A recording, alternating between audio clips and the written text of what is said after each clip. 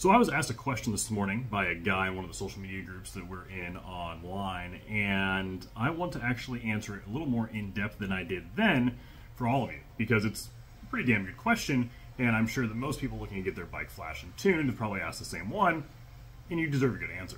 So this guy's question is that if everyone is just using the Woolwich Racing software to flash and tune ECUs, how can any one flash or tune be that much better than anyone else's? Now, my knee-jerk reaction to that question was to actually just correct the guy and say that we're actually not all using Woolwich Racing. Depending upon the bike that I'm tuning here, I use Flash Tune, Woolwich, Power Vision, Tune ECU, a ton of different softwares that are out there just depending upon the bike and what we found the best results with. But let's just remove that from the equation and assume that we are all using the same software, which again we aren't, but for argument's sake, let's just say we are. That is like saying that McDonald's must be just as good as a Michelin star restaurant because they both serve beef. Just because they both have access to the same ingredients does not mean in any way, shape, or form that the end result is going to be anything close to the same. When you're tuning any modern motorcycle, you have three main areas of control in any tuning software. You have fuel mapping, both in the load or the IAP mapping and in the TPS mapping cables.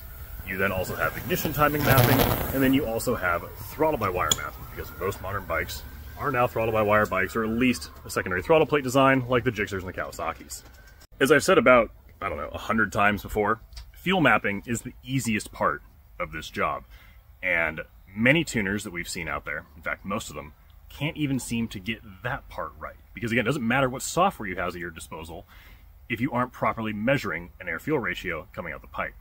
This is our wideband sniffing rig that we go ahead and shove these brass sniffers up tailpipes into to get an accurate air-fuel signal on the dyno if there isn't a spot or a bung for us to actually thread the wideband into itself.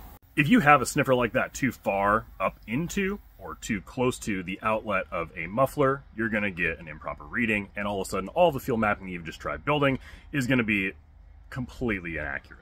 Not only does the positioning matter, but once you get that correct, actually making sure the sensor is reading a proper air-fuel ratio is not something that most tuners that we've ever seen actually check very often. We have test gas here that we use to check our widebands every single morning because they go out quick, especially when you're tuning bikes with oxygenated race fuel or leaded gases. It just trashes the sensors, and all of a sudden they end up 1, 2, 3, 4/10 of a point off, and that can make a big difference when you're trying to build mapping for a specific system. And speaking of specific systems, a lot of tuners out there aren't even actually building mapping for various exhaust systems. We see a lot of folks out there that go ahead and get one bike with one system installed, good for you, and then go ahead and throw it on the dyno and advertise mapping for that bike, having not ever once put on different or various exhaust systems or even played with the intake whatsoever to see what effect that has on the power curve or the air fuel needs with that exact combination installed. So then all of a sudden the customer will go to them and say, hey, I've got, say, an R1 with a Graves 3/4 exhaust, but the R1 that they had on the dyno had a full Brox. They're pretty damn different. Let's just assume that that person or tuner has gone ahead and actually done testing and built different mapping on the dyno for each different exhaust system they get their hands on, along with different velocity stacks or air filters to see what that effect is on a particular bike, and they offer mapping for that. Well, if they've only built the fuel mapping on the dyno, which I'm sitting on right now, then they're doing their customers a disservice, because the air fuel needs of specifically something like an R1 or a ZX10 or a Gixxer 1000, anything with a ram air intake system, is going to be quite different on the track at 180 miles an hour than it is sitting in this room on a dyno. Which is why it's important that once you've built the mapping here on the dyno, you go ahead and actually take a wideband and a proper data logging system and then take it out to the track and actually see what the air fuel needs are on the road or at high speed once you have something like that ram air effect to account for. Because even though DynoJet and most of the manufacturers that make all the parts for these rooms that I'm sitting in will sell you as many fans as you can possibly want to help load up an airbox with fresh air to try to simulate that effect, it's just not the same when you're in this room versus when you're on the road. So you've got to do both. And even once a tuner has done all of that, actually selecting a appropriate air-fuel ratio target is completely different from one bike to another. I'm not going to dive into stoichiometry or proper burn rates for different fuels or E10 versus E5 versus E15 versus E3 or any of that stuff. The point is is that there is a different optimal fuel target for every fuel, which is why we have to always build our mapping for what's available here, which is just Shell 92 pump gas. All of our mapping here at Tool Dyno Works, for the record, is built for E10 premium pump gas. You cannot just use the same fuel target for one engine versus another. The burn rates are different in, say, something like an FCO7, which is just a parallel twin, versus an inline 4, versus a single cylinder, versus maybe a Triumph or Yamaha triple. They're close, but there's a big difference between a 12.8 AFR and a 13.4, and all those engines like to live at somewhere in that spectrum. You can't just use 13.2 for everything. It'll be slightly lean or slightly rich of peak power, and a lot of people just don't know that. Let's assume that somebody knows all of that, and they've used the software to the best of their abilities to select an appropriate AFR target for a specific bike, built the proper fuel mapping on the dyno to begin with a wideband that's in the proper location, that's been tested accurately, and they've actually managed to build fuel mapping for a specific intake and exhaust combination for one motorcycle. Great. That's awesome. They've gone out to the racetrack, and then they've also then verified that that fuel mapping is accurate for their specific setup. Fantastic. You have now about 1/3 of the equation dialed in, and again, we're also using the same software. That was the easy part. Now you've got to tackle the throttle-by-wire mapping. And again, whether that's a electronic throttle valve system or it's a secondary throttle plate system, it doesn't really matter. You're attacking it the same way. It's easy to go ahead and remove the restrictions in the software, because again, we're still all using the same software in this theoretical argument. And you can go ahead and open those things up to 100% throttle right off the bat. You're going to have a bad time. Most tuners start at wide open throttle because that's what is making a pretty dyno graph. That's what's going to sell their ECU flashing and their tuning. Here's the problem. When you're riding a motorcycle, even if you're on a racetrack, you're at wide open throttle less than 50% of the time. And even when you are at wide open throttle, you can't actually just give the bike 100% throttle opening right off the bottom of the RPM range, because in almost all cases, it will just cause a bog. The engines are only capable of processing so much airflow so fast. You can't just increase load that rapidly, say at like 3,000 RPMs on a ZX10, and go straight to 100% requested throttle. You're actually going to go slower than you would if you kept it slightly closed. So then that tuner needs to spend hours in this room manipulating the throttle by wire mapping just at 100% throttle to find out just how quickly you can open those throttle plates to increase performance off the bottom and through the rest of the RPM range without going backwards, because you can go backwards fast.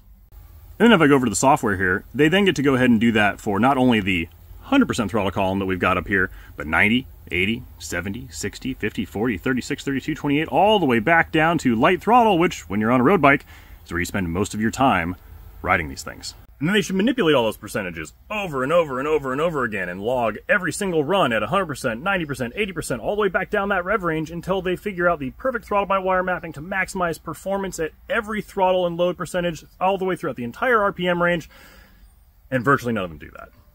There's a reason that there is over 130,000 passes on this poor roller behind me. And it's because we actually do that and go through that process of building custom throttle-by-wire mapping for each bike, and it is painstakingly, mind-numbingly tedious. And I don't know anybody else that actually does that. But again, we're also using the same software, so it's all be the same, right?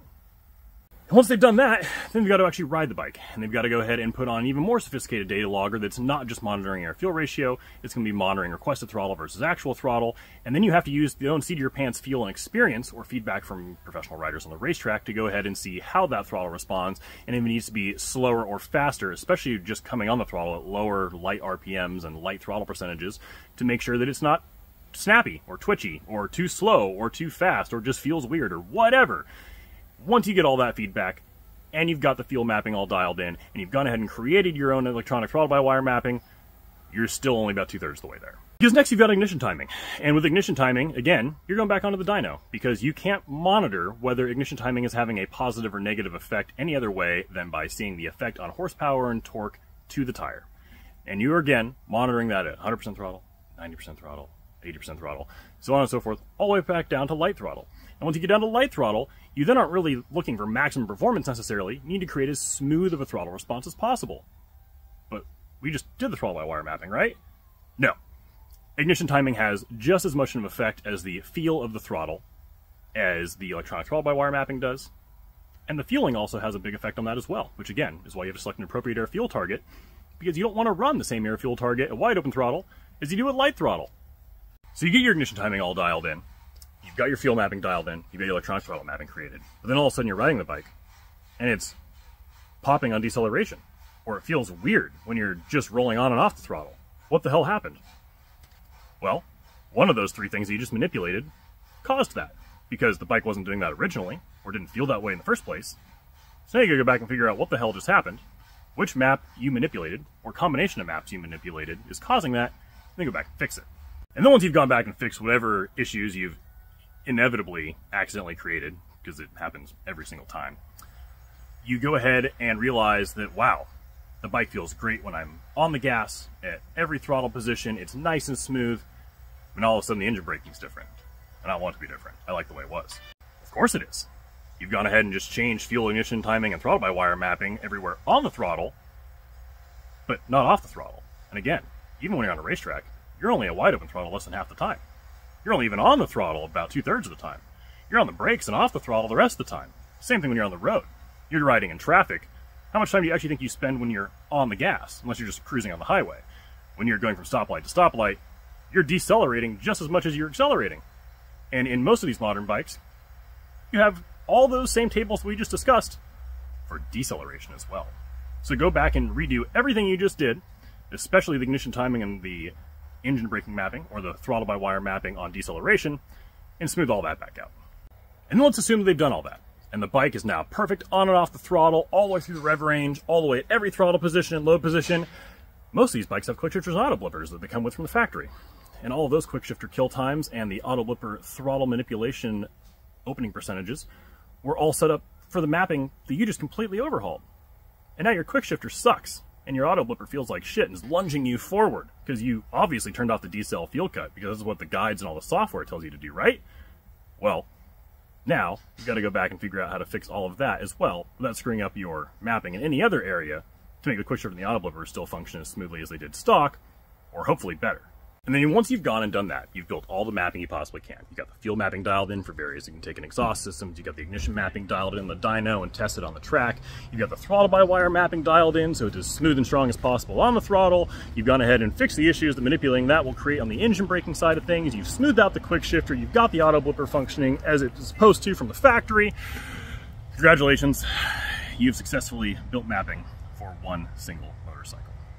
So when you ask how one tune can be any better than another when we're all still using the same software, which again we aren't, but let's assume that we are, you then have to ask yourself, or ask the tuner that you're talking to, if they go in and go through that entire process. What other process they go through? What other maps do they manipulate? Where do they set the idle? Where do they set the cooling fans? All the easy stuff. But there is no comparison from one tune to another, regardless as if they're using the same tuning software or not.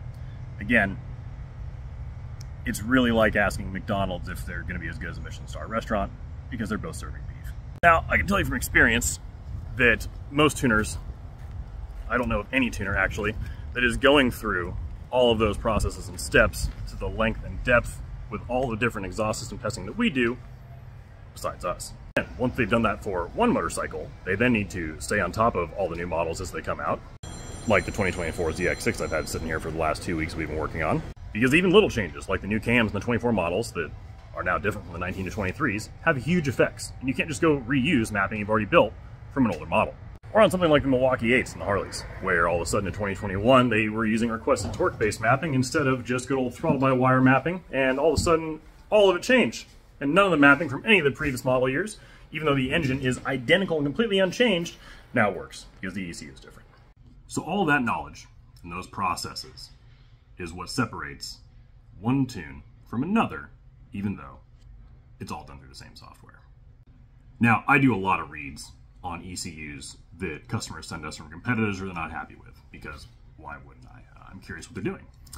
And I can tell you, actually I can promise you, 100% guarantee you that none of them are going through that exact same testing and R&D process that we just outlined in their ECU mapping.